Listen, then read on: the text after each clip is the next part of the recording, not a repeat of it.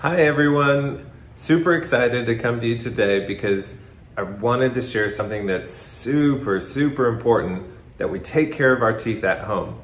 I have my lovely teeth volunteers here. Their gums are here, tooth is here, and of course you can see all of the amazing snacks that we have at our disposal at home that we're using, a lot of them.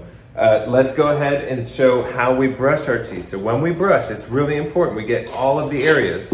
There's 3 surfaces to brush off when we take care of our teeth. That's the front surface, the groovy surface on the top, and then the tongue side. And food just tends to get everywhere. After you eat, it's all over the place. It's all attaching to the surface, and that feeds bacteria and cavities. So when we brush our teeth, we can't just get it all off. We also have to floss our teeth. So let's go ahead, and when we floss our teeth, we go down along the tooth all the way below the gums, and then there's actually 2 surfaces to floss when we brush our teeth.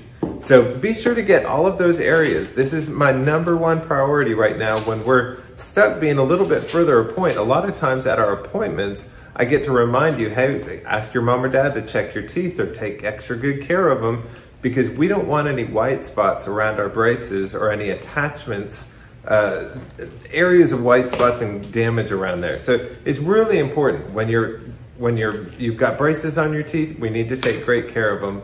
When we wear Invisalign, our teeth are always clean when we put those on.